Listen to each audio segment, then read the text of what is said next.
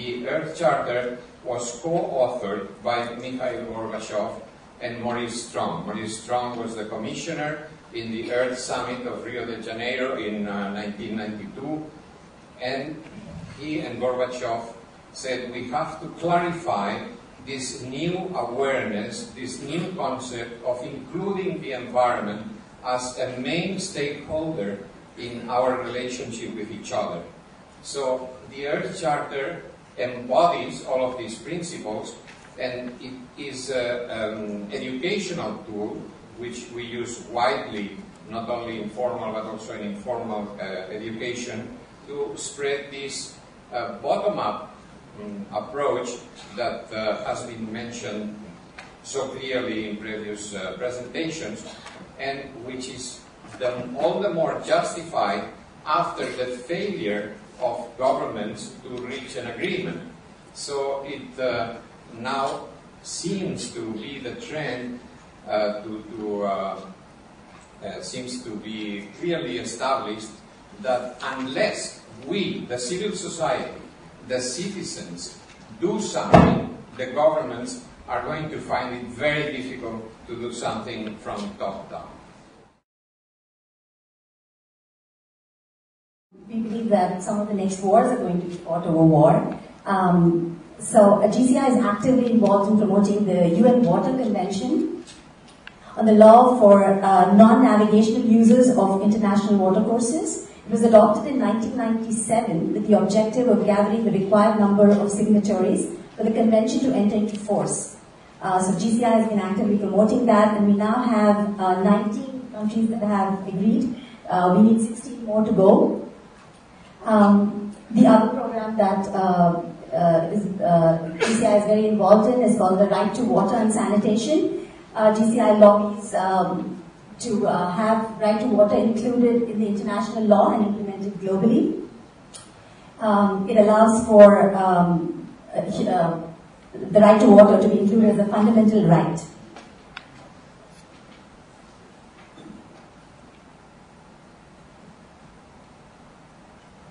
While we talk about policies, one of the other things that Green Cross is very actively involved in is grassroots level projects.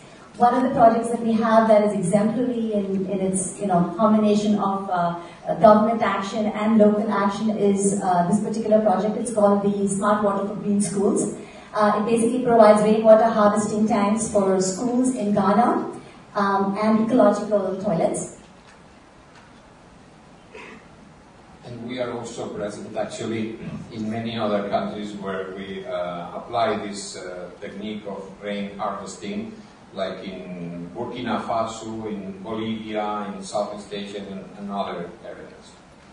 So the SOCMED program, I mean the acronym SOCMED comes from social and medical, deals with the environmental consequences concerning health. And of course, the most victimized part of the population is the children.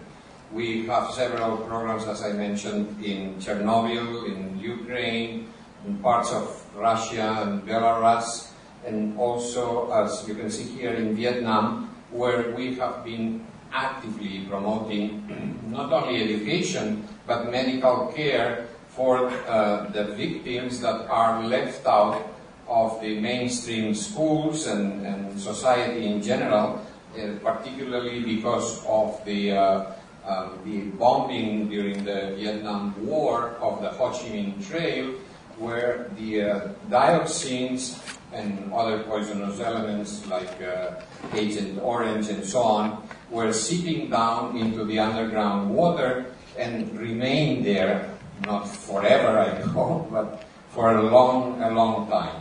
So right now, whatever water is used for irrigation from that underground water is contaminating the vegetables, the fruit grown on the surface, and that means that women who are pregnant at the time of consuming those vegetables, fruits, etc., produce malformations in their babies. So these babies are then neglected by society because the budget to take care of them is huge, and in the end the government is not able to take care of about 30,000 affected children. So this is left to the civil society to take the necessary measures, which include correcting the malformations with orthopedic surgeons who fly voluntarily to Vietnam, and then to apply a series of orthopedic measures to allow these children to have a close to normal life and attending school, etc.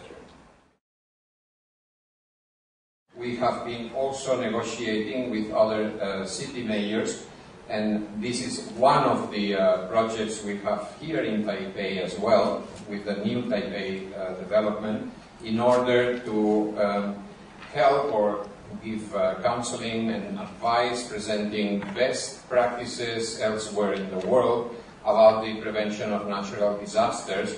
In fact, for Taipei, in cooperation with other organizations, the World Meteorological Organization and so on, we are involved in the preparation of an early warning array of meteorological stations all the way from the Philippines, in order to try and prevent, through information and public awareness, about the effects of typhoons, cyclones, and so on.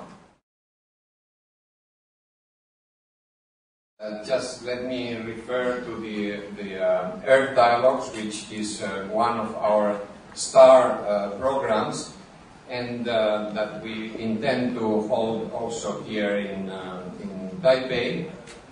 We actually have one planned in Singapore as well, and the objectives are, as you can see, averting the ecological disasters which threaten our planet, fighting the plague of poverty, and acting to ensure truly sustainable development. That is the interaction, so to say, between the areas of environmental care, social equity, and also security, environmental security, since the scarcity of natural resources provoke the fight to acquire the few natural resources available. This entails a series of security problems which are aggravated with the climate change migratory movements. So what we do as a non-confrontational, consensus-seeking organization is try to put the stakeholders at the table, not forgetting the environment itself. I mean, the environment has to be present as one more of our stakeholders, and we have to read, listen, and talk to the environment with its language. Okay, we have to learn the language of the environment. We have to read the signals, not only of climate, but of biodiversity, of the whole set of problems and threats that are now posed to the environment, to try and reach a consensus, reach some kind of an agreement, and end up with a blueprint declaration with a commitment to undertake necessary joint actions, not only at local, but at planetary level.